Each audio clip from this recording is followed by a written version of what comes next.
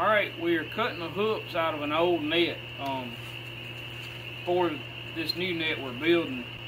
Fishing these nets in the river, you'll have a little bit of warp on these hooks, and putting it into a new net, you want all of them hooks to stay exactly like they were in the old net.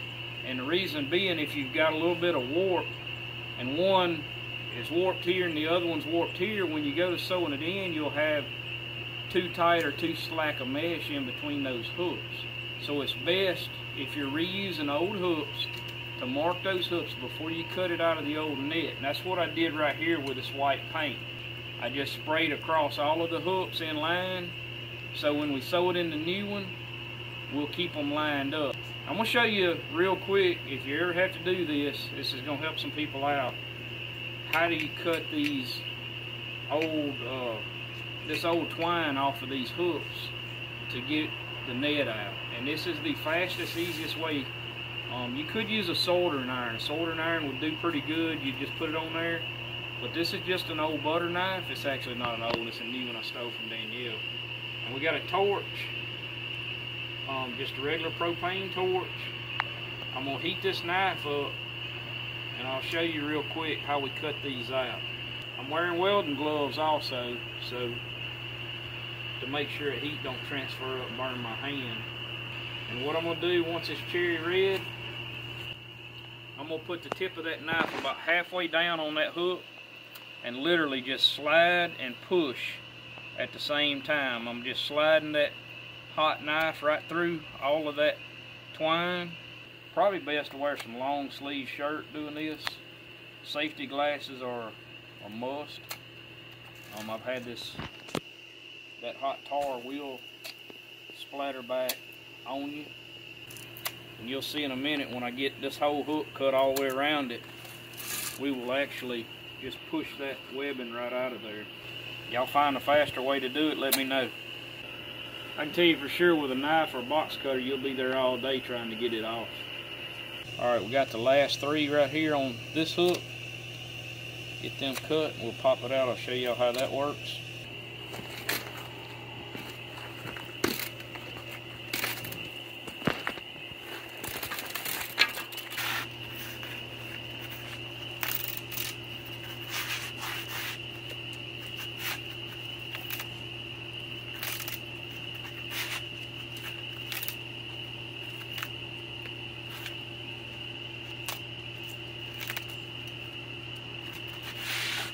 That's the fastest way I know to get one out.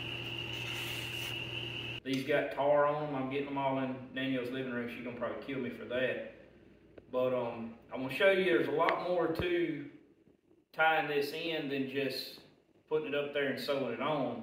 You gotta space your knot and all right to get it to end out right. So what I did some math on this, and you're just gonna use your diameter, which is 42 inches. I double checked, measured, made sure.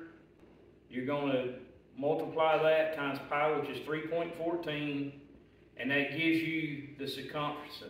The circumference on this outer hook was just under 132 inches. So then I took 132 inches, divide that by 38, which is the number of mesh that we've got in this hand sewn net, and it comes out to just under 3.5 inches. So that tells me that each one of these knots needs to be just under 3.5 inches all the way around to come out right on this end. I've got my paint here. This paint on this side will be the tail end of the net, because that's the way it come out of the other one. The lines here, I've got one that I started. I just set this for like a center reference point for me to point my straight edge to.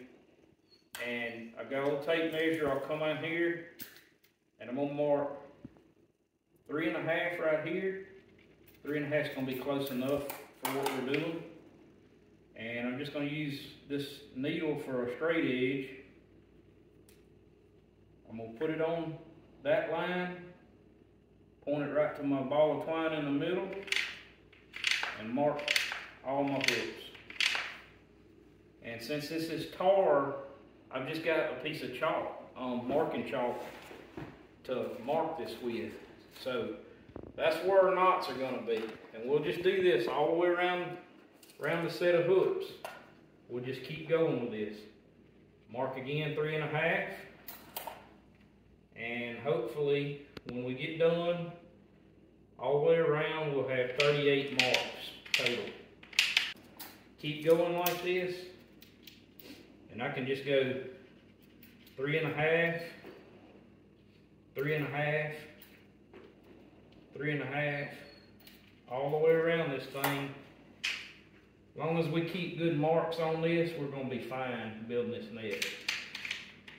You can see these are a little bit less than, like those are probably going to be 2.5 in there by the time you get to that inner hook in there. But that's going to be our landing points for all of our knots all the way around. Now comes the good part. We get to see something that kind of starts resembling a hoop net now. So what I've done here, I went ahead and hung it up. We got a makeshift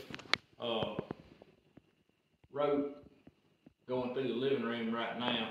I got all this set up in the shop, but I didn't really want to go out there tonight. But I got this rope tied off up there to Daniel's elk, and what I've got here, this is the tail end hoop, the last hoop, the back of the net, and we'll start. This is the smallest one. We'll start with it, and we already know that our measurement or our mesh number from this hoop to the end is 6 mesh. So we can just come down 6 mesh, tie it in, drop another 6 mesh, tie the next one in, and just keep going. What I did on this first one, just an easy way to do this so this hook is hanging, is I took some just scrap pieces of string and tied the hook loose in 3 different places so that hoop would sit up there on the knot line that we're going to tie in. All right, to get started, I'm just going to catch my knot line, and I'm just going to come down here, pull that one up to right there, tie it as tight as I can get it. And I want that knot from that netting right on the inside of that hoop. That's what I'm wanting.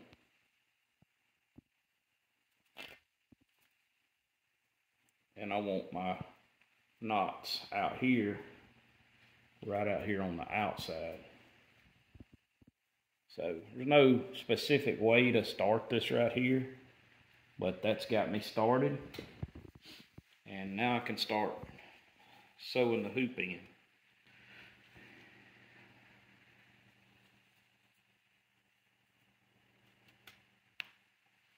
And that's how we're going to sew it in, right like that.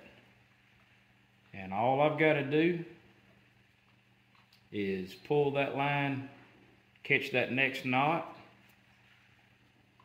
pull, and then throw me a hitch right there.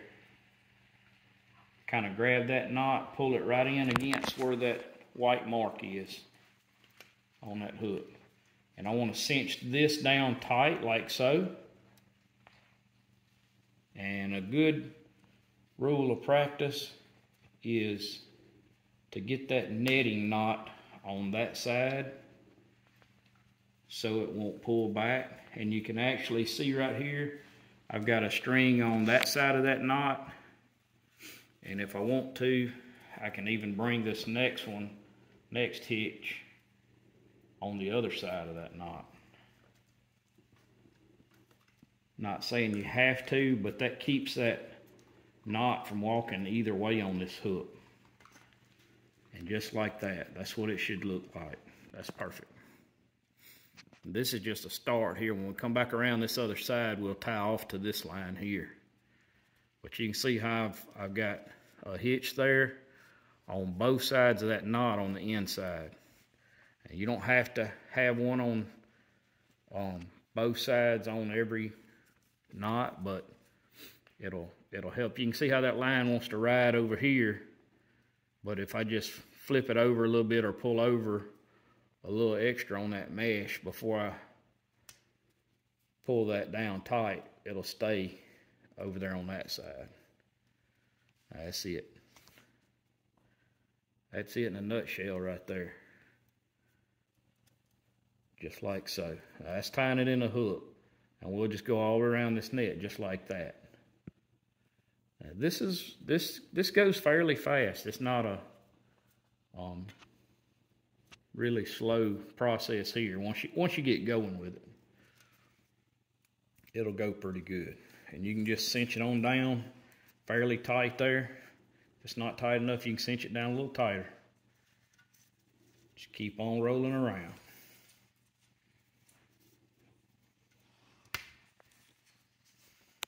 Just about got this one tied in. We'll have 6 left to go. This one's went pretty good, so I'm expecting that the other 6 are gonna go this good as well. I'm just tying two hitches on each one. That's all you need. And there's that tag end that I talked about earlier. And we're going to use it to tie this out together.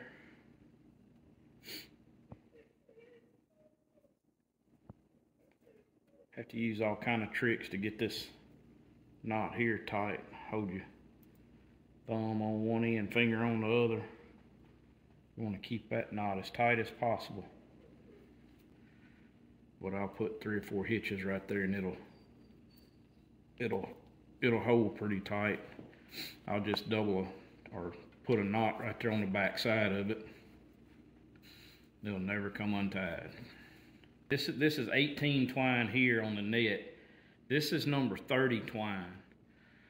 So it's nearly twice as big as this line, and it'll take a lot more wear to wear this into than if you sewed it in with a smaller twine. You can sew it in with a smaller twine, but 2 or 3 years rolling around in the river, you're gonna be sewing it back in again. This line here probably lasts several years, twice as long as sewing it in with smaller twine would. So just a suggestion on these hooks tying the net in, make sure you use a little bit bigger twine. We're gonna burn these ends.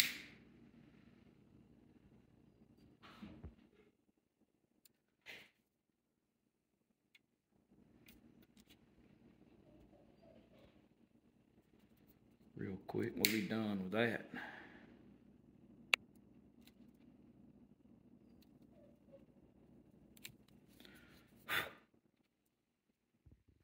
Just always squish that down flat. All right, we got the tail hoop tied in. That's the first one we've tied in. Drop down to the second one. Off our calculations on this net, like I said, it's going to be from the second throat to the tail, it's going to be 6 mesh in between each hoop. That's going to make the rear section of the net longer. It's going to give us a little more room to put the more slanted throat in that I like. I like a little longer taper on my throat, and this longer net in the rear section is going to give us that. When we get to that second throat, from there to the head of the net, we will end up going 5.5 between each hook. Again, we put about 3 points on here. We just tied it up to the row of knots that we're going to go around on. I went ahead, started my knot here. And one thing I did, you'll notice, we got our white paint right there from when we painted this set of hooks when we cut them out. And if you look up here, we got our white paint. So we want to keep this white paint in line all the way on this net. And this is only in a situation where we have used hooks, because like I say, these hooks have got a little bit of taper. because of how we tie our bridles on and the current pushing on those over the years. It is a good practice to, about every year or two, take those bridles off and rotate them around the net a little ways. I've seen some people tie like a 4-liter bridle, and that, I guess that'd work, or a 3-liter bridle. Maybe that puts a little more tension around the circumference of that hoop and it won't bow them. But you also got to remember that we don't jug our nets, so we don't get a lot of bow in our hooks. If you jug them, the current's constantly pulling on those jugs and ropes, and if you get trash on them or whatever, you're constantly pulling tension on those hooks. We drop our headline in on a weight, so over time our rope is down on the bottom and current's not catching it. So really the only push we have on our nets is all the way around it equal. We're not pulling on that bridle much. So I haven't really seen, even these, I went ahead and lined these up like this in case there was a little bow, but there's really not much bow. You can see them laying on the floor there a while ago, and there's not much bow in these hoops at all. As I think of them, I try to give y'all what tips I can to save you some trouble in the long run. You know, just stuff I've learned from experience over the years. Okay, I've finished tying the 3rd hoop in. Show y'all how I do this. Once I get one of these hoops tied on, I always just take me some scrap twine, come up here and tie it to the upper ones. Gives me plenty of room down here below to work, get the next one tied in. Keeps the net up out of my way and all that. It's just the easiest way I find to do it. So on this one, you can see I've got all my white lines where we spray painted together. I've got one down here on this next one, and I'll make sure that I follow this mark just to the left of it, right down to this one, and we'll tie it right there, and that's going to keep everything straight as far as our markings go.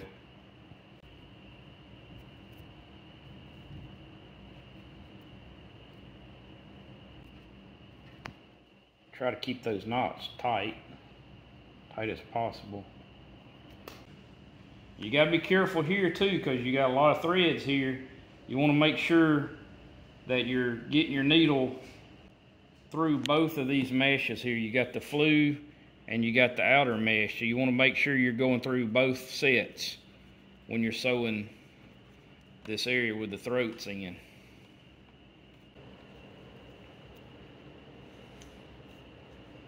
Sew it in just like the rest of the net.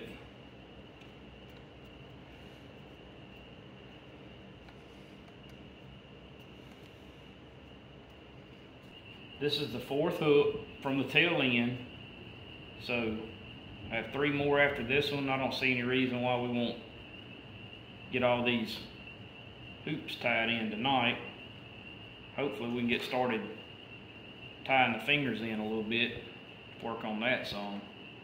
I don't know if I'll get all the way done. I'm just having to work on it some in my afternoons when I get off work. There's one advantage to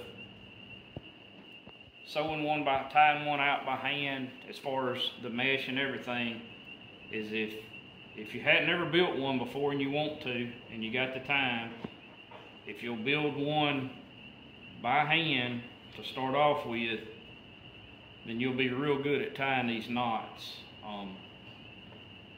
And the payoff is when you catch fish in it. So, all right, getting close to getting done with the hooks. Working on the last one. Looking pretty good so far. Be glad to get this part done. Look a lot like a hoop net when we get done with this. Putting 3 hitches on each one of these just because it's up in the front. Add a little extra strength. I don't think I would.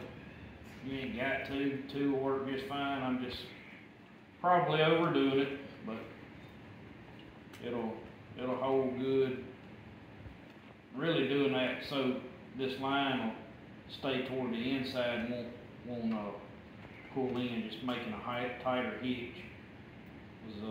One thing we don't want, you want to make sure of, is when we tie this net in, the net needs to stay on the inside. So when this rolls around, you know, if you cut this while this net's rolling around the line that you tied in with, that's fine. You can come back and replace this, but you would never want this netting to get up here on the side or the outside of these hooks, because it rolling around on the bottom, that sand would eat it up, and you'd cut your. That's why we tie the netting on the inside of the hooks, to protect the netting. Ain't nothing to it, it's just time consuming. Very time consuming.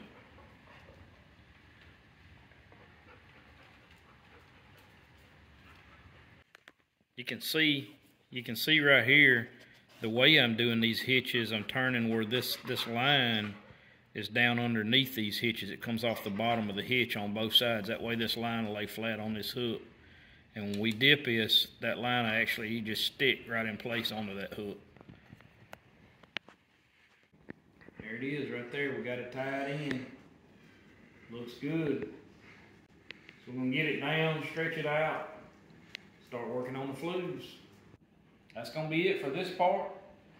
Be sure to catch part 3. We're gonna be tying in the flues and get this thing ready to go in the water. God's Country Hunting and Fishing, keeping it real.